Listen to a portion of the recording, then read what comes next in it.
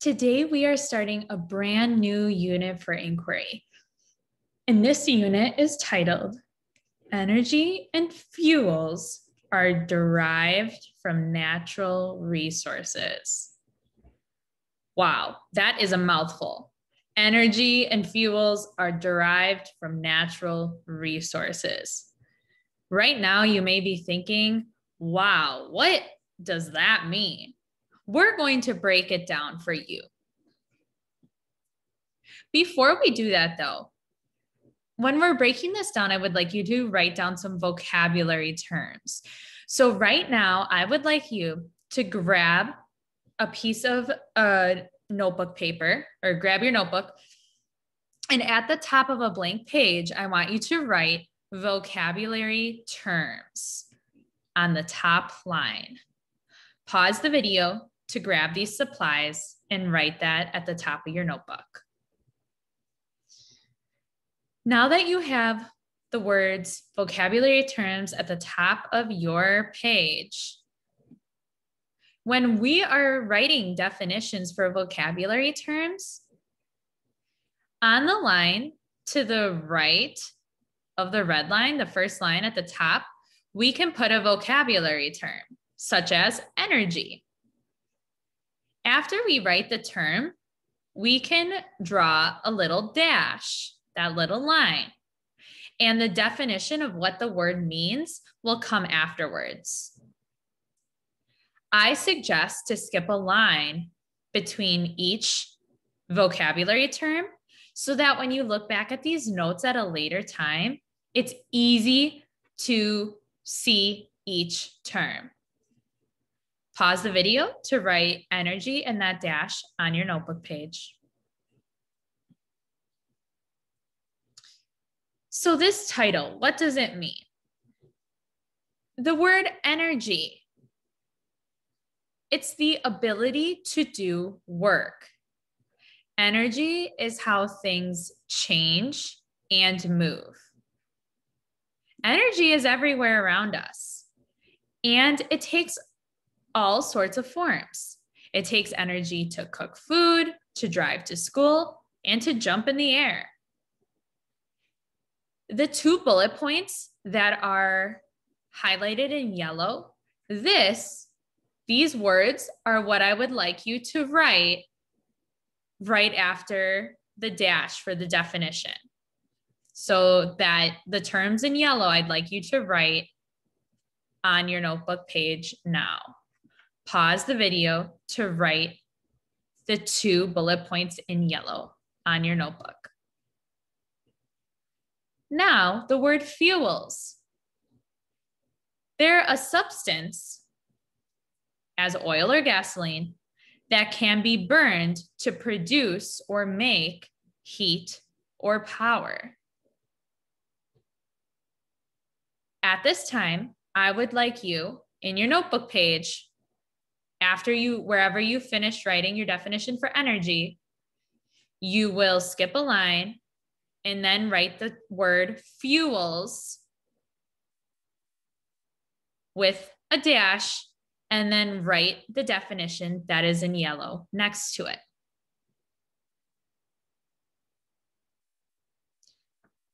Derived. This word means to come from or obtain from a particular source.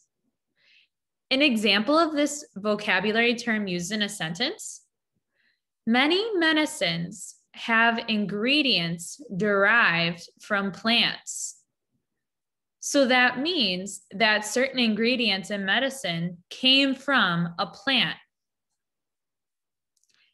I would like you to add this vocabulary term, derived, write this word, derived, on your notebook page, and then put the definition that's highlighted in yellow, write that next to the term.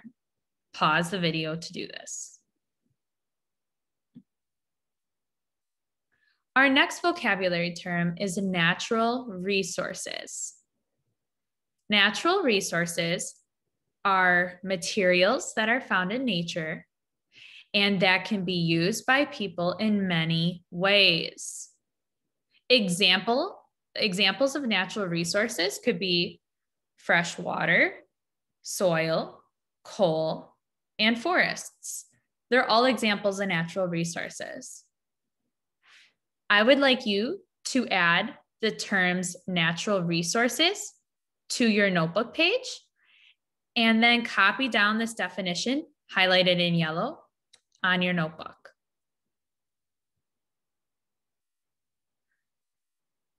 Some more vocabulary terms.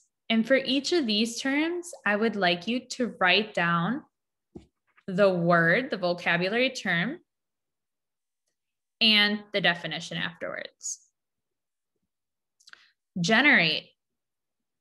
This means to produce something.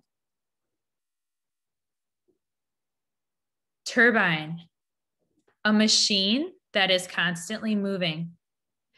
It revolves using running water, steam, or air.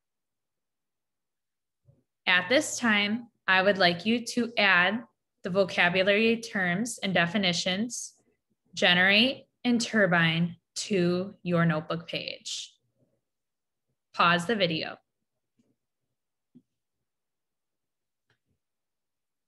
Our last two terms are geothermal and fossil fuel.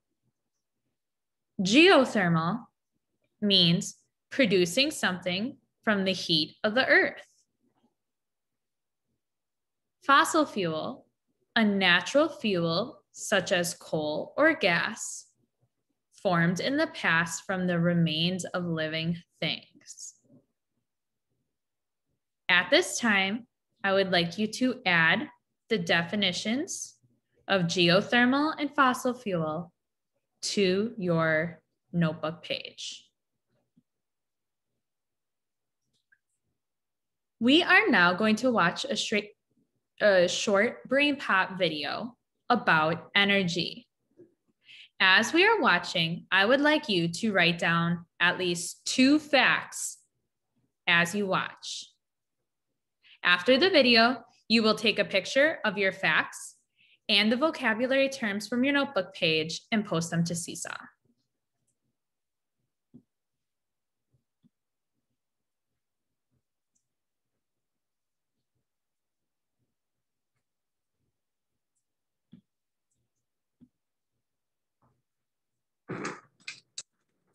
Dear Tim and Moby, where do we get the power to heat our homes, light up street lamps, and move cars?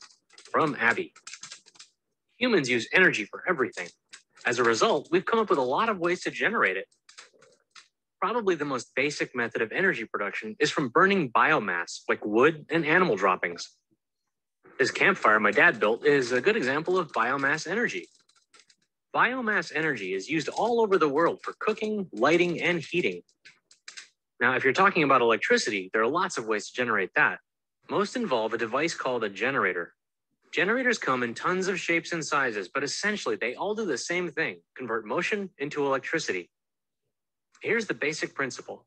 If you rotate a coil between the poles of a magnet, an electric current flows through the coil as it passes through the magnetic field. Good question. Finding the energy to turn the coils is the real trick. Here are some ways to do it. Water-powered or hydroelectric power units use water trapped by reservoirs and dams to generate energy. Water flowing through a small opening in a dam can turn a wheel called a turbine, which is attached to the generator. This can also be accomplished by using the ocean's tides. At high tide, water is trapped in a reservoir. At low tide, the water is released, turning turbines. Windmills work in a way similar to hydroelectric plants, using energy provided by the wind. Both wind and water energy are often also used to create mechanical energy, turning gears to pump oil or water out of the ground, or to grind stuff up, or anything really. Geothermal energy comes from hot rocks in the Earth's crust that hold temperatures up to 1,000 degrees Celsius. Water heated by these rocks turns to steam, which turns the turbines of generators. Solar energy comes from the sun. Heat from the sun can be focused onto water, creating steam, which turns the turbine of a generator. Solar energy can also be converted directly into electricity with the use of a photovoltaic cell. Nuclear reactors take advantage of the unstable atoms in substances like uranium and plutonium. A process called nuclear fission splits the nuclei of these atoms, creating a controlled chain reaction and generating a lot of heat. You guessed it. The heat turns water into steam, which turns the turbines of generators. Then we have fossil fuels. As their name suggests, fossil fuels like coal, oil, and natural gas come from the remains of dead animal and plant matter. Fossil fuels are burned, turning water into steam, turning turbines. A couple of problems with fossil fuels. First, burning them produces a lot of pollution, as well as carbon dioxide, which contributes to global warming.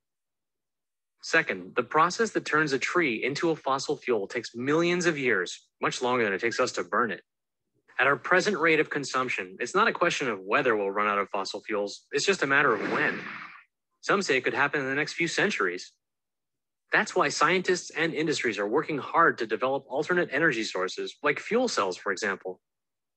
Fuel cells convert hydrogen and oxygen into water, producing electricity in the process. The only byproducts of the reaction are heat and water. The kinks are still being worked out, but hopefully, alternative energy sources will bring us closer to safe, clean energy sources that humans need so badly.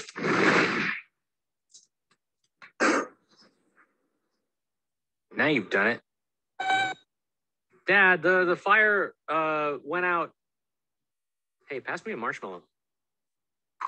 I meant a fresh one.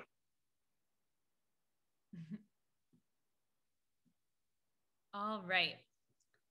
If at this time you weren't able to get 2 facts down from that video, feel free to rewind this video to go back to find one of those facts.